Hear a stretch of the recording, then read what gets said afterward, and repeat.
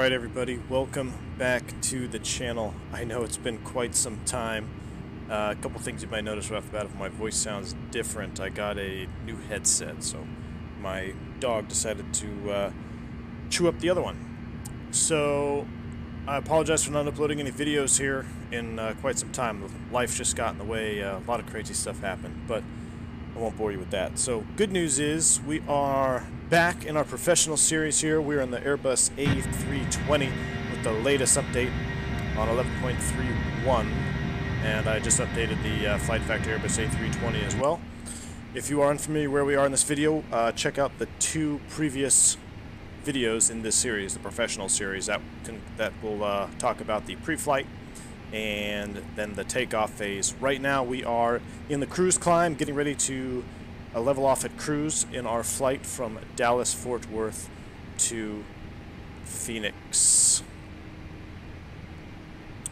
Arizona. So, alright, as we're climbing out, as you would probably imagine, there's not too much going on in the cockpit.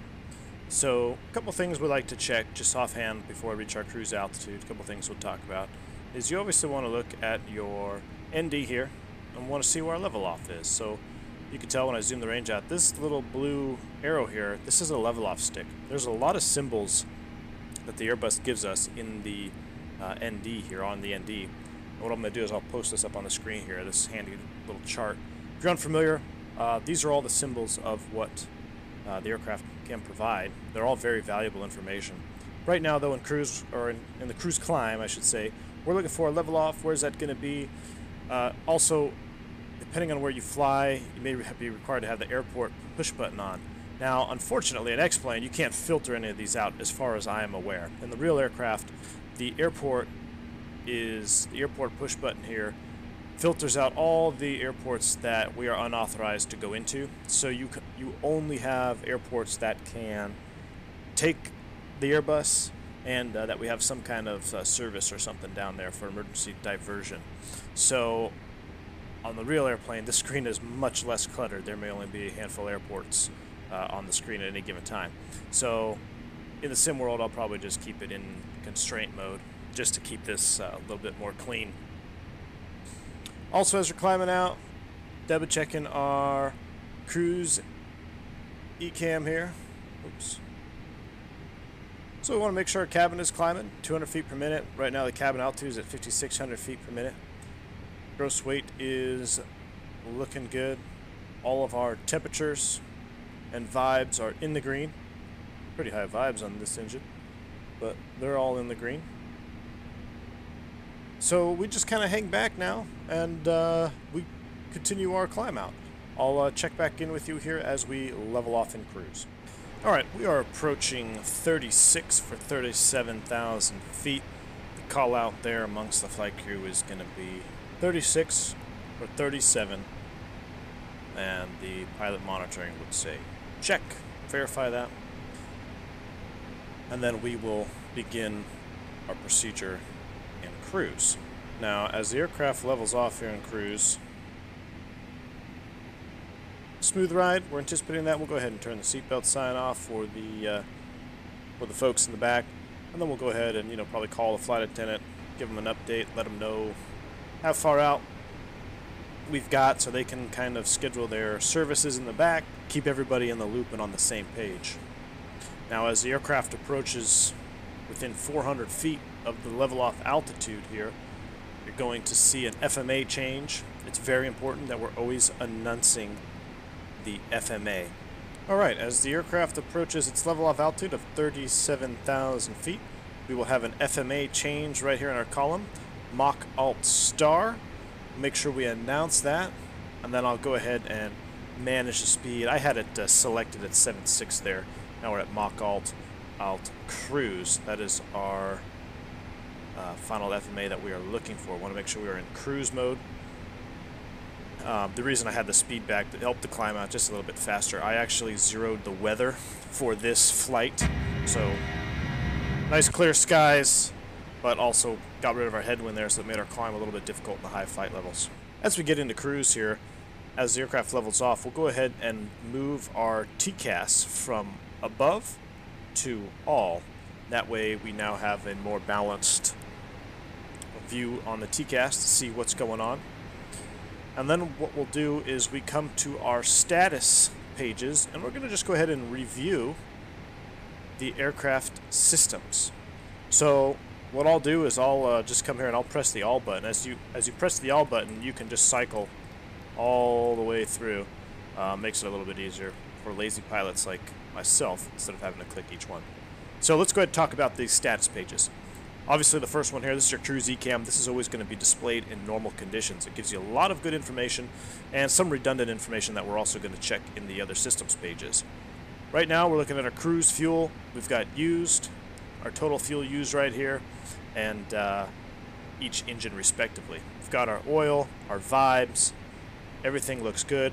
Landing field elevation, 99% of the time, at least in most popular parts of the world, you're going to have this in auto.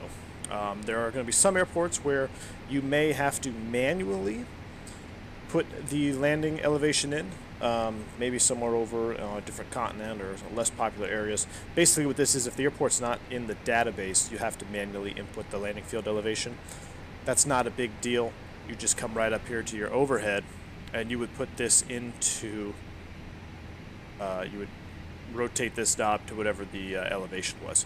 Now it doesn't mean that the pressurization is going to be in manual mode. It just means you're manually setting the landing field elevation. There's actually 3 separate modes here. We have fully auto, we have automatic with manual field elevation, and then we have full manual control. Full manual control would be if the cabin pressure CPCS system went out and we had to manually take command of the outflow valve and control the pressure of the cabin. That's kind of a pain to do, but you would control that right here with this knob, changing the outflow valve up or down. But that's all in auto right now. Everything looks good. We've got our standard, temperatures here, our TAT, our SAT, and ISA -1. And, of course, our cabin temperatures. Alright, so cruise page looks good. We'll go ahead and cycle over to the engine page. Again, bunch of redundant information here. Nothing new to look at. We'll continue on. The bleed page, this is always good to look at. Interesting that the high pressure valves are open. I think I noted this before a while back. With the engine at this power setting, about 84.5%, these high pressure valves should be closed. What happens here is when the engine has enough power, or is at a high enough power setting, these valves will close, allowing the low pressure valves to run the bleeds, because the engine is producing enough thrust that it has enough pressure. Now when you bring the thrust levers to idle, these high pressure valves should open, which will then take higher pressure bleed air from the engines, even at low power settings, to still power the bleeds if you need the bleeds for ice or what have you. So this is incorrect right here. These valves should be closed. Let me real quick bring the thrust levers to idle. See what happens here. Yeah, see, so now these valves should be opening up, but they are remaining in the open position. So that's incorrect there. Let's go ahead and get our thrust back, auto thrust. So that's actually something we look for, because if this valve depicts open in flight, that's incorrect and it needs to be written up. And what maintenance will do, they'll come out to the aircraft, they'll actually wire it shut, and then we have a procedure where we will manually control the cross bleed valve and the engine bleed ourselves until maintenance can fix the problem. So that's what we're looking for here. We've found it, but obviously we don't have maintenance, we can't write it up. So, but that is incorrect. Those valves should be closed in cruise. Alright, moving on to the cabin pressurization page. Landing field elevation, again, redundant information. We got some more stuff here. We've got our vertical speed feet per minute indicator here for the cabin. This is our cabin altitude, 7,600 feet, and our delta P, change of PSI, is at 7.9. That's below our limits. We are good to go. Also, this is the aircraft ventilation. Now, if you remember, on the walk-around video, I said you come around the nose and you look at this, it's kind of hard to see, this valve right here. will actually open up when the skin temperature is warm and we need to cool the avionics. So you could actually check that right here. That would be the outlet, and the inlet is of course on the other side of the aircraft, on the left side of the aircraft. But in flight, this is the normal configuration. This is the closed circuit configuration. Obviously there's plenty of airflow. It's nice and cool up here. We don't need any extra ventilation to the avionics compartment. So this is normal. And actually, let's go ahead and see if I can override this. I don't appear that I can. There we go. Hey, now I could open the outlet. When I do the closed circulation, the smoke configuration, the outlet valve is open. So let's see if we could see it on the outside of the aircraft now. And it's very hard to see, guys, but I think that's supposed to be open, that little line right there. Let's go ahead and go back to normal and take a look. Yeah, and now you can see that it's closed. So maybe just a little work on their modeling there. It had a little slit open there, which is actually correct because it's the intermediate valve, which is right in the middle here. So that does work, which is nice to see. But obviously normal configuration is the closed configuration in flight, unless somebody lets or passes some gas and you want to, you know, kind of clear the cockpit out. So sometimes you may or may not do that allegedly. I didn't tell you though. Alright, so cabin pressurization is looking good. We'll continue cycling through the status pages here. Here's our electrics page. Always just take a brief look at this, make sure our batteries aren't discharging, anything like that. Everything looks to be running totally normal. Generator 2 is powering the right side, generator 1 powering the left side, as well as the AC essential bus. That looks fantastic. Next page, hydraulics. This is a big one to check. I always check this one quite often, especially about every 30 minutes. In the real aircraft, it's normal to see these hydraulic quantity indicators actually go below their normal position, just because when the gear is up and the change in pressure and all that, these may actually show somewhere in the middle.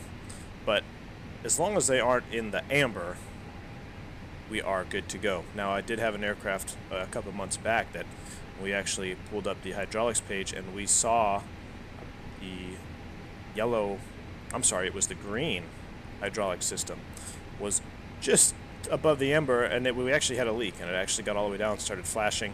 And of course, even if I didn't check that, we would get an ECAM message once it reached the caution limit and popped up, which is a hydraulics, which is kind of a big deal, especially in modern jetliners. So we always check it just to see, you know, if you're checking it and you see it dropping, hey, you may have a leak. You may be able to remedy a situation before it gets critical into the limits there. But definitely always want to keep an eye on our hydraulics. If you followed the pilot series at all, I've talked about the PTU pressurization and how it takes fluid from one system to pressurize the other systems. Very complex, but simple at the same time. Great design there on the PTU. But this page looks correct. Everything looks good. Our fuel page. Right now we're looking, we've got some unburnt fuel there in the center tank. That's normal. Everything else looks good. When the aircraft reaches, oh gosh, I should know this. I know it in pounds. I think it's like 1,100 or something pounds. The outer wing tanks will actually open their transfer valves, and the fuel from the outer wing tanks will flow into the main wing tanks. And you'll see a little triangle right here at the base of your fuel tanks, and that just means that the transfer valve is open. You'll also get a message on your upper ECAM saying outer wing tank fuel transferred. That is totally normal. That's just letting you know you've got approximately 45 minutes to an hour's worth of fuel left. So when you see that message pop up, typically you're looking at, you know, you're on your descent, or maybe you've been holding for weather and things are starting to get a little bit tight on gas. But it is a totally normal situation. The only way to close the valves when you get those indications here is during the next refueling sequence. So there's nothing the pilot can do to close the outer wing transfer valves. It is only closed during the next refueling sequence when the refueler hooks up to the aircraft. But we're checking for imbalances, making sure everything's burning evenly, which it is. A little bit unbalanced here. So let's go ahead and do a fuel transfer. Now, in the Airbus, there is no transferring of fuel, so I should rephrase that. We'll just change the way the fuel is burning. Now, this is only 100 kilos off, so it's really not a big deal. But in case you find yourself in a situation where one tank is significantly lower than the other, what we need to do is stop burning as much fuel as we can from that tank. So how we do that is we isolate the jet pumps and we let the aircraft cross-feed from the other tank. So this is my low tank here on the left, so I want to burn from the right tank. So what I'm going to do is I'm going to turn my left tank pumps off, and I'm going to open the cross-feed valve. And I did that backwards. I'm going to do that again for you. The proper way to do this, open the cross-feed valve first, and then go ahead and turn off your low side tank. Now what's going to happen is this aircraft will still gravity feed, and we should get an ECAM here saying that the left wing tank pumps are off. We're not getting that ECAM right now, so that does not look to be simulated yet. But we would get a little master caution, ding, left fuel tank pumps off, gravity feed only, G limits, etc., etc. So we don't have that right now, but we can still check. We'll check back and we'll see if this will eventually burn down here. Let's see, we're 2720. So what's happening is now these jet pumps, instead, well, since the valves are closed, the easiest way for this engine to get fuel is going to be from these jet pumps. So while we're not transferring fuel from tank to tank, we're just burning fuel faster from the right tank. And you can see that it is actually working. We are burning down now from the right tank. Alright, as the fuel tanks are equaling out now, we're going to reverse order click on these switches. So the first thing we did, we opened the cross-feed valve and then we turned the pumps off. Now we're going to start at the pumps. We want to turn the pumps on, and then we'll close the cross-feed valve. And now we've got a very nice and balanced fuel system. Alright, continuing on now on our ECAM status check here in cruise. We have our APU page. Obviously this should be off, which it is. That looks normal. Air conditioning. I've touched on this in on another aircraft before, but let's go ahead and take a look at it again. Basically what this does, this controls, or this depicts our cabin temperature. So Pack 1 runs to the cockpit. Pack 2 runs to the forward and aft cabin. What this is right here, this is a hot air, the main hot air valve. So essentially what happens is we've got hot bleed air coming into the system, and then we have another set of valves called trim air valves. And basically what the trim air valves do is they individually determine how much hot air we're going to let through the valve into a mixing unit and then into the cabin. So there's a lot of extra stuff here that's not depicted on the ECAM page, and this is correct in the real aircraft as well. This is the only depiction you get, but as someone who's typed on the Airbus, you know the underlying systems, you know what's going on behind the scenes here. So I'm trying to relay that to you because we're going to go ahead and we're going to move the temperature around here. So let's go ahead and adjust the cockpit temperature. Let's go ahead and say we're getting a little bit toasty. So we're going to go ahead and cool the cockpit. So what happens is the trim air valve will close a little bit, reducing hot air into the mixing unit, which will then reduce the cockpit air temperature. And you can see it did that. Alright, and we can also increase temperature. So as we open that, the trim air valve will open more, allowing more hot air to run through the trim air valve into the mixing unit, increasing the temperature of the cockpit. So the aft cabin always tends to get a little bit warmer, so let's go ahead and cool the aft cabin down. Now this is off Pack 2. You can see the trim air valve here is closing, and that's going to start cooling the aft cabin. There it goes. We'll go ahead and we'll close that one as well. We'll keep the cockpit a little bit warmer. That's about the typical configuration I like to keep it in.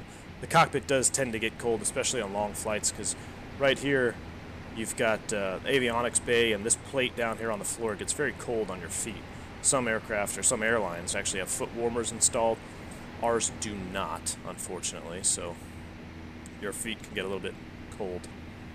One other thing, so we've talked about, these are kind of the temperature controls, but they're controlling the trim air valves, right? They're not controlling the specific temperature. We're just kind of controlling the trim air valves. What also we can do is if we had an issue that required us to turn the hot air valve off, on our air conditioning panel here, you can see hot air off. This valve should close, which it's not. So that's a problem. That's, in the real aircraft, that would actually close, but that's obviously not simulated yet. So that's just a little bit about the temperature control. Let's continue on with our systems pages here. When we get to the door oxygen page, hopefully these are all armed and locked, which they are. But the thing that's interesting here is the only message that I would get on a status page that I would not get an ECAM for is this right here. If this oxygen got below the green limit and was in the amber, I would not have a upper ECAM notification. So while this is all kind of redundant, because if anything went wrong, like with hydraulics or a fuel balance or imbalance or a bleed problem, while yes, it would show amber on the status page, we would also get an ECAM drawing our attention to that page just in case, you know, we weren't looking at it. That's for everything on these status pages except the oxygen right here. So that's one thing you always want to just double check, make sure that your oxygen is the green. You will not get an annunciator for that. Alright, onto the wheel pages. This looks normal. Doors are closed. Or I shouldn't say, these aren't actual doors. These are landing gear LGICUs. They are computer sensors. So basically they are sensing the door position is closed, which they are. They should be. They're green. That looks good. Wheel temperatures are 0, normal. And then the last page is the flight control page. Everything else looks good here. We want to make sure that there's no abnormal flight control surface position. You know, we don't want, you know, one of the ailerons way out of whack, or maybe the rudder is bent, hopefully not, and you have a really large trim angle or something. So this is all normal here. Just take a quick look at it. Also, if you're running with these GBY, GB, GY, all that stuff, these are the hydraulic systems running these flight control surfaces. So on the rudder, it's powered by the green, blue, and yellow, all three. The left elevator is controlled by blue and green hydraulics. The right elevator is yellow and blue hydraulics. The reason that it's different for every single one is that way if you were to have a hydraulic system failure of 2 hydraulic systems and you only had 1 hydraulic system left, you could still manipulate the aircraft.